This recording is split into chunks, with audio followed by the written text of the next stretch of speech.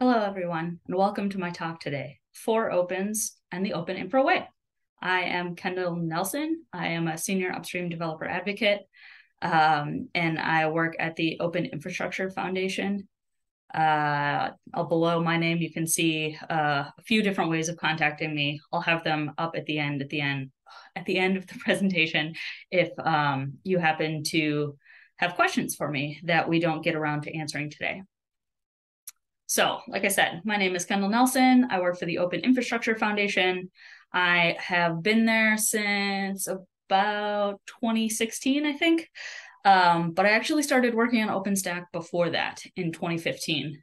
And I have also added Kubernetes to my list of open source projects that I contribute to. And I started in that community in about 2019. I have had the pleasure of doing talks at a number of conferences.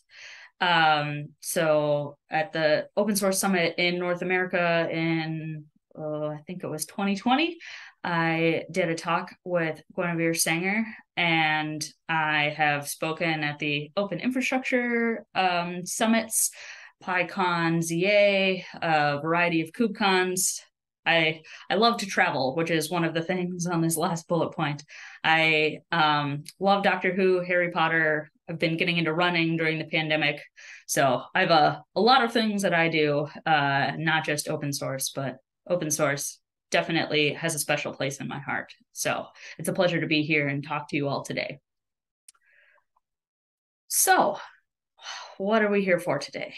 Well, the four freedoms kind of give way to the four opens, and the four opens, along with the three forces, make one open infra way. And I'm totally aware that I'm giving away my whole presentation today, and also that this sounds a little bit like some Jedi teachings with freedoms and opens and forces and the way, but there's a lot of information packed in here, and I'll try to spend time digging into each section. And without further ado, let's get started. Let's jump in. But first, some history. When we think of open source, we don't normally think about where it comes from, just what we want to get out of it. So we think about the marketing aspect, like what do our customers want? We think about, getting some software for free, maybe, which is exciting.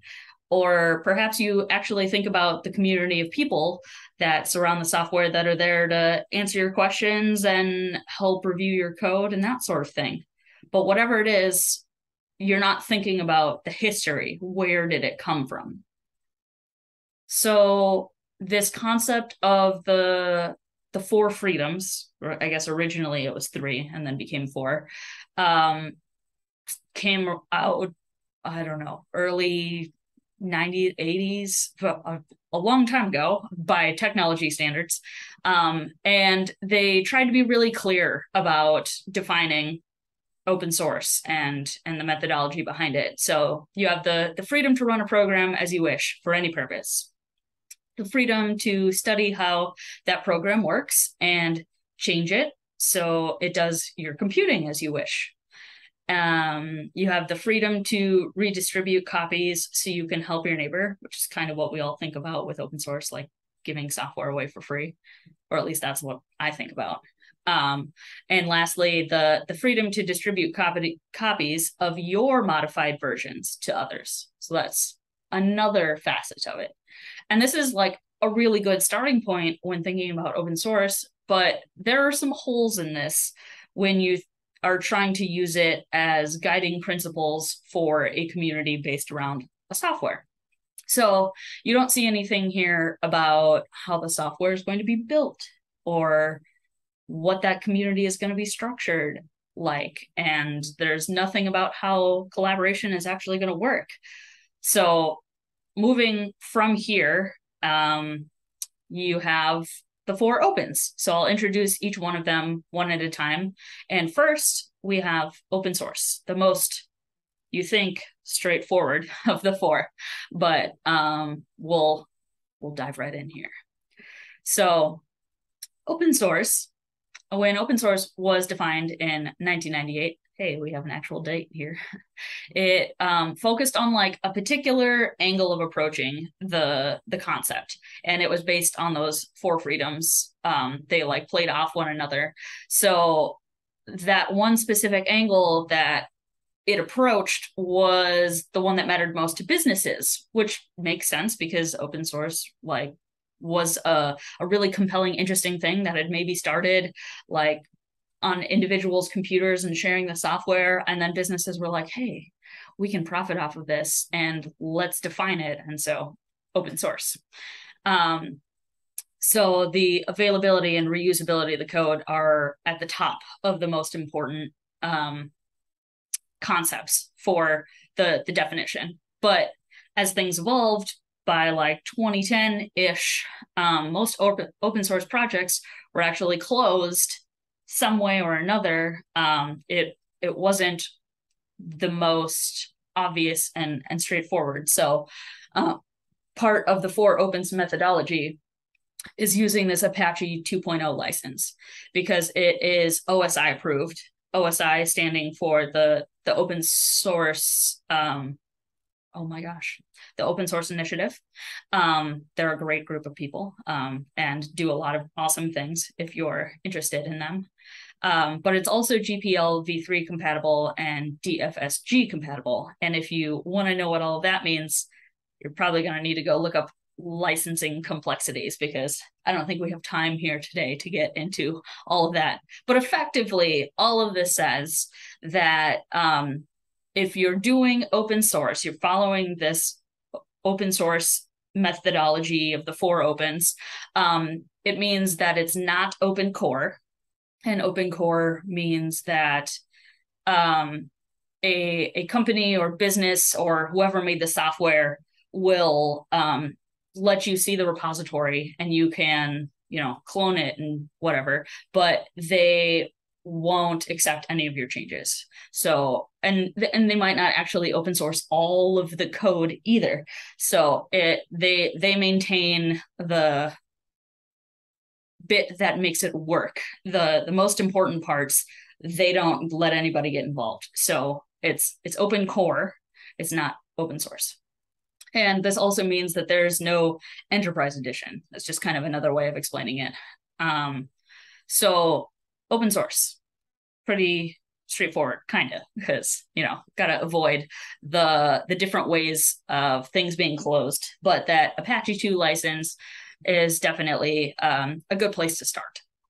So our second of the four opens, as we move down this path that totally sounds like a Jedi Order or Jedi teachings or something. So you have open design. Design is complicated because it's inherently opinionated. It's not easy to do everything in the open, and to keep it done in the open and be receptive to all of the people involved. It just requires a lot of thought and being very diligent about how you're doing design. So that the product in the end, when you put all of this effort in, ends up being a better product that better fulfills the needs of its users. So why would you not want to do this?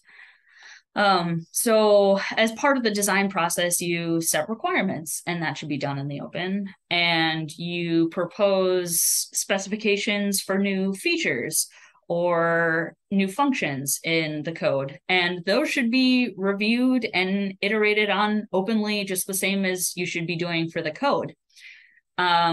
Priorities for where you want software to go, building that roadmap, all of that should be done communally in the open.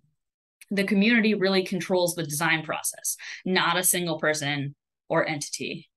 So it's a collaboration at every step of the way. The code, down at the very basic level, the code should be licensed open source, and then open design. And that kind of brings us to our next of the four opens, open development. So open development, maybe a little bit more straightforward. but there's ins and outs and complexities of everything. So open development, what does that look like? It means that the source code repositories are publicly available. It means that the code reviews that are being done are done in the open, and anyone can leave a code review or ask a question or make a comment. Testing should also be done publicly so that anyone can view the logs and we can trust that system. Community shouldn't be differentiating contributions depending on the affiliation of the person or any aspect of them. It doesn't matter who authored or committed the change. We're all a member of this open community. I'm leading a little bit there. But open development has a lot of benefits.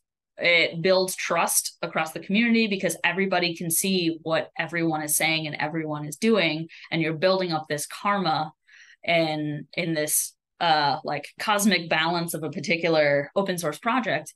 But also open development makes it easier for new contributors to get involved and grow into those longtime contributors, which are going to keep your project healthy and moving forward for years and years to come.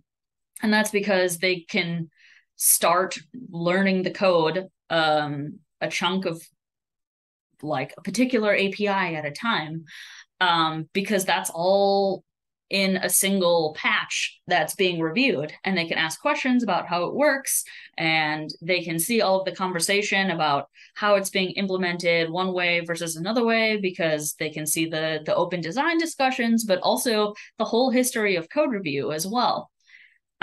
So tools that are really great for open development are obviously everyone knows about GitHub, but my personal favorite is actually Gerrit. The Git review system is fantastic for showing how iterations on a single patch happen and what comments were made to inspire that change.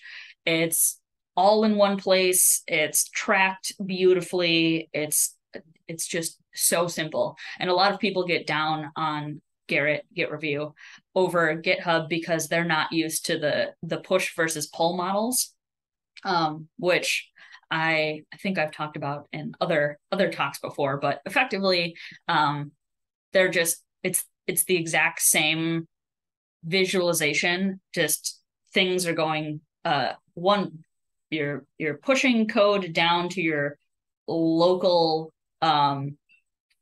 repository on your computer versus pulling it out into a remote repository elsewhere and stuff. So, but they're very, very similar tools, and they have benefits one versus the other. But personally, Gerrit is the way to go for open development. And as I kind of alluded to earlier, you have open community as the last of the four opens.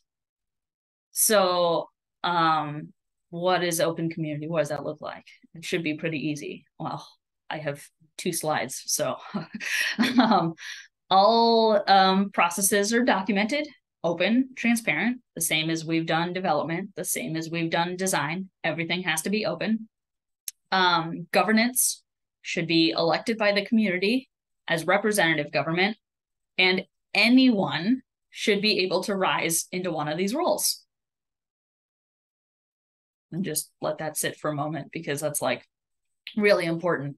You need to be able to encourage any new contributor to grow and become a leader of the community in the future. You need that pool of people to be able to pull from, and you need that diversity of thought and involvement and knowledge. It's really, really important to the health of a project and the growth and stability overall. So along with governance, you have communications. Those are obviously going to happen. How else are you going to build the software if you're not communicating with one another? And communicating solely through design documents or like reviews on patches can be done, but is definitely painful. And there are a lot of things that would be much easier to make progress on and move forward with if you can talk about it synchronously. So any project meetings that are being held in your particular community should be in public. They shouldn't be invite only. And they should also be recorded so that the people that can't attend at any given time can still go back and watch them later when they wake up in the morning. And the meeting happened to be held in the middle of the night because time zones are dumb.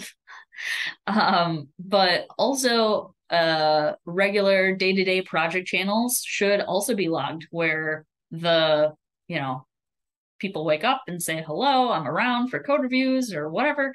All of that should be recorded and logged and archived so that you can access that later too. Because often conversations will happen or context will be shared or something like that. And you need to keep all of that so that if somebody asks the question later on and you're like, I don't know, but I think we talked about it back last week, somebody can go and look that up. And so these things are obviously hard with how you're going to do the recordings and back them up and where you're going to back them up to, but it does increase the amount of trust across the community, which is really important when you're building software together. And asynchronous communication is obviously necessary as well. You can do that in your design documents and you can do that in your code reviews, but any other asynchronous communication should be going through public mailing lists, and it should also be archived for later reference. So you shouldn't be starting threads with just a small group of people who you think are going to be involved. Like that's important, like getting the ball rolling, but more often than not, those people should also be paying attention to the public mailing list, and you should all be chiming in there because there are probably voices that you want input from that you forget to add on a particular email thread. So doing everything public is the best way to go. And this is all difficult, obviously, because time zones are horrible. They really are. When you're working with a global community spread across the world, we can't all be awake at the same time. And sometimes coming to a decision on something is basically impossible or seems like it's impossible.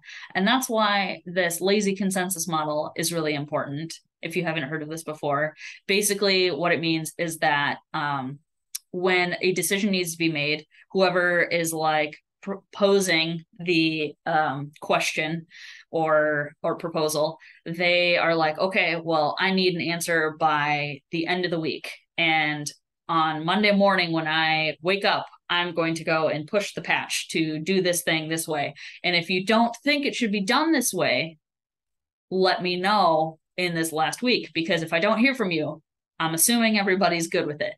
Thumbs up all around.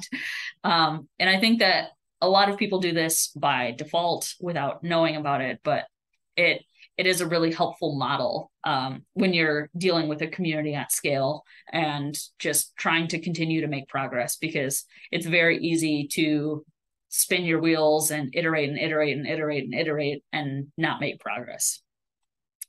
So other important ideas around open community. So I kind of mentioned this before, but contribution is a currency. The work that you put into the project, whether it's actually doing code reviews or maybe you're filing bugs or proposing talks to conferences to get the word out about your community and your project, that's all really important in different ways. And that adds to your like karmic balance within the community, so long as other people know what you're doing. And that gives you more influence, I guess. Contribution is currency. And to that end, you also have this kind of concept of one contributor is one vote. If you started a project and you'd been involved for 10 years and you knew a lot about it, that's awesome. That's really important. But also, your perspective and your knowledge is as important as the new perspective that's coming in, asking questions and getting you to think about things a different way. So their vote is just as valuable as yours. in terms of things like electing new representative governance, or I don't know what else you would vote on. There are all kinds of things.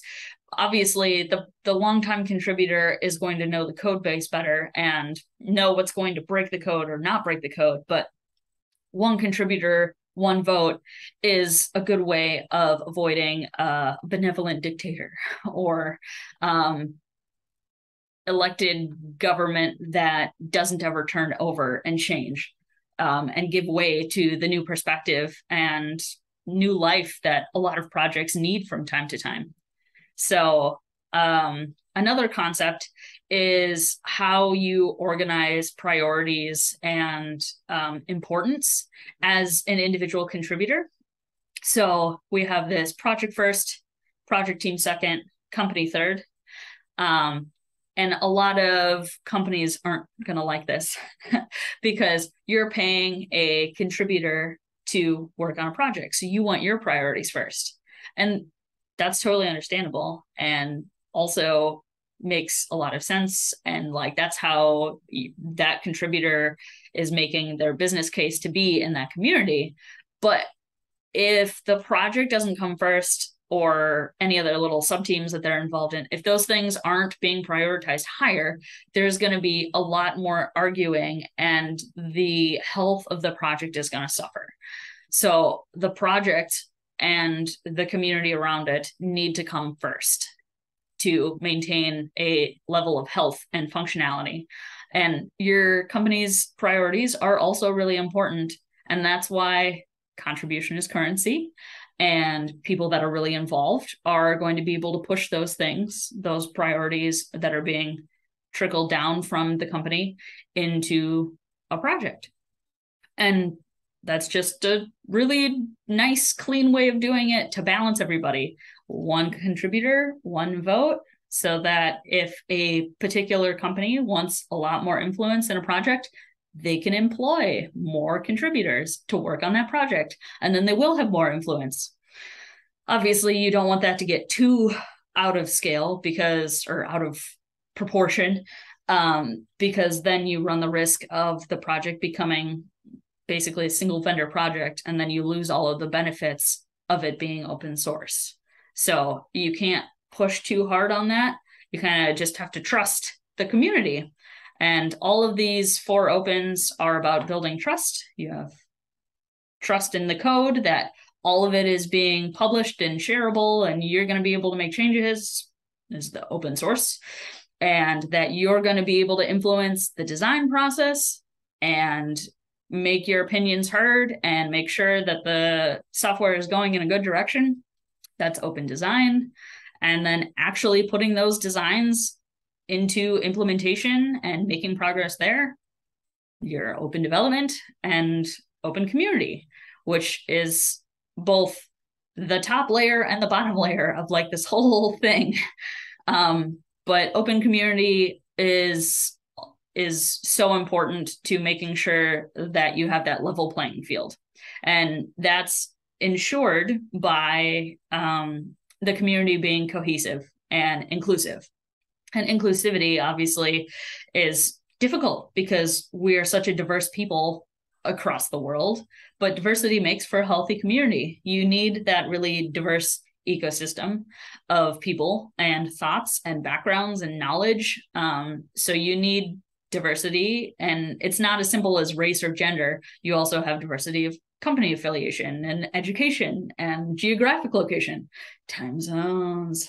Horrible. But it's important because I've had, interns or people that I'm mentoring be based in one time zone far away from me. And that's difficult for me, but I know because there are other contributors on the other side of the world, they'll be able to answer my mentees' questions while I'm not around. So I have trust in the other community members in this open community that they'll help support the new contributor that I'm also supporting. So open community is really, really important to the health and longevity and progress of your project. So that's all fine and good. They sound great, like an excellent iteration on the four freedoms, but do they actually work? Like, do we have any concrete evidence? Do we know of any projects that are using these four opens as a guiding principle and methodology for their communities? We do. So OpenStack, Kata Containers, and Zool are all very, very different projects. So OpenStack, if you haven't heard of it previously, it's a cloud infrastructure for virtual machines. It's been around for about 12 years now. I think it was established about 2010, which was when the four opens were. They're actually the first project that is like pioneered this methodology of the four opens. So they continue to release software on time. They just finished or are finishing their 26th release. And that the users that use OpenStack are continuing to grow, and new users are cropping up every day. Many of the users are actually reaching 1 million cores of OpenStack in their clouds. That's insanely huge clouds. And some of them are public and some of them are private, but 1 million cores in a single cloud and like multiple users are at this level now. It's crazy. So if that's not a concrete example, okay, fine. Let's try a different community. We have Kata Containers. So Kata Containers is a container runtime that's compatible with Kubernetes. You just swap out run v for Kata. It's reaching its 5th birthday. It has a global community as well. A lot of companies in Asia, a lot in the US are contributing and are continuing to invest in it. And it's one piece that fits into a lot of other open source software and other communities and integrates really well. So these four opens are also a good example for how to set up a community to be collaborative with others. And OpenStack is also an excellent example of that.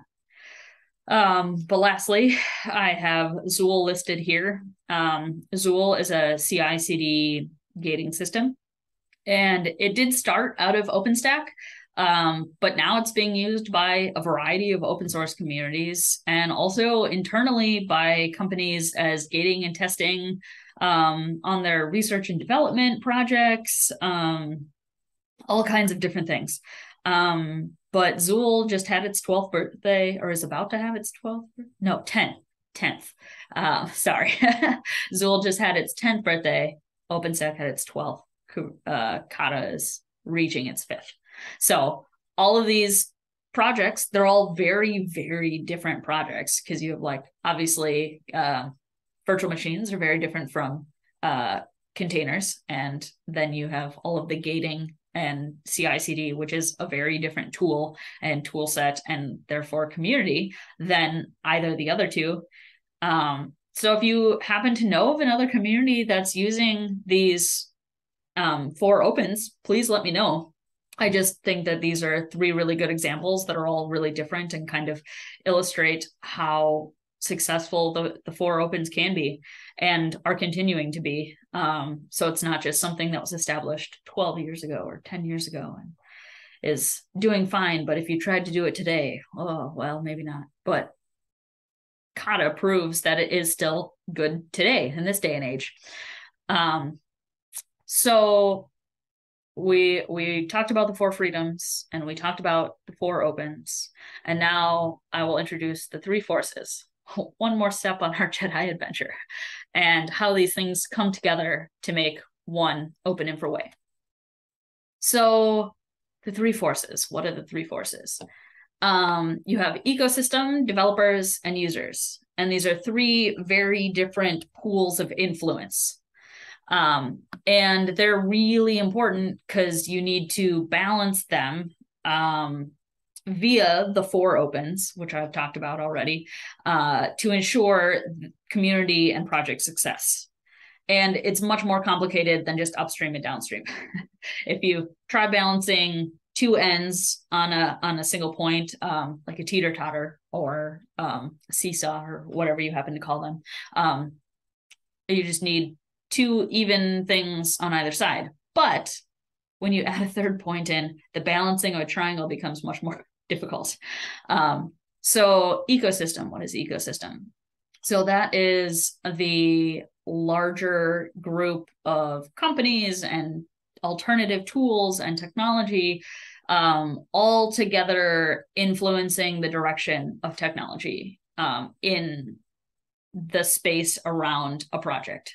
It's an ecosystem of users and operators, but also companies and rules and regulations and like everything is part of the ecosystem. And then you have developers, pretty straightforward, people working on the code, but slightly more complicated because those developers are probably working downstream for their companies, but also hopefully primarily upstream in the open source code that the entire community is working on.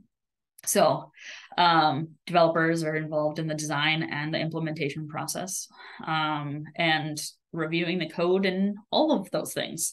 So doing those all in the open helps build the trust to balance with the rest of the triangle of forces that you have here. And then users and operators is the last one. So they're the people that are using the code, and they're just as involved because they're giving feedback to the developers and they're filing bugs and finding new issues and using things at scale or in a different way that puts the software under stress, that then maybe a new design needs to happen. You need to take things in a new direction because a particular library that you used to rely on doesn't work anymore. So the four opens really do help to balance these three forces. They, like, first and foremost, you establish those common goals. Like, what is this project trying to accomplish? You unite and unify under that one mission. And then you build connection between these forces, making sure that the users and the developers are integrating together and talking to one another. And you make sure that the users are present and vocal in the ecosystem and influencing the direction of where the software is going. And then the ecosystem is going to determine your set of developers and users, what companies are involved and interested in a particular software or a space in technology. So building connections between these forces is really important. And that helps avoid the siloing, which has been a problem in more than one project. I know OpenStack had that issue and is still working to balance these three forces. It's an ongoing thing throughout the entire lifespan of your project. So three forces plus the four opens, because that's how you're going to balance them with the four opens. This is the Open Infra way. This is what the Open Infrastructure Foundation believes is the way to success for any open source community. And there are things that a community can do on their own. There are things that the foundation can help with that. But there are a lot of different ways of doing open source, and there are lots of different foundations that can help a particular project. Or not all projects need to go to a foundation either. But if you're interested in this particular methodology and you really like the sound of the Open Infra way, like, take it, go for it. It's all open source. And I'd be more than happy to give you more examples and explain things, answer your questions. Please feel free to reach out to me. But as we started with, we will end with these four freedoms. This was how open source was established. These were the basic ideas, and they were a really good starting point, but they did leave some room for difficulty. And so we evolved them into the four opens, and the four opens plus the three forces gives you that one Open Infra way. So I really hope that you've enjoyed my talk today, and if you have any questions, please reach out to me. I think maybe we'll be having a Q&A here shortly. Otherwise, feel free to email me, contact me on Twitter. I am also pretty present on IRC and Matrix because open communication, gotta love it. And also I am available on GitHub as well. So please feel free to reach out to me. Thank you so much for coming today. I hope you learned something, and I look forward to hopefully running into any or all of you at a conference someday. Thank you.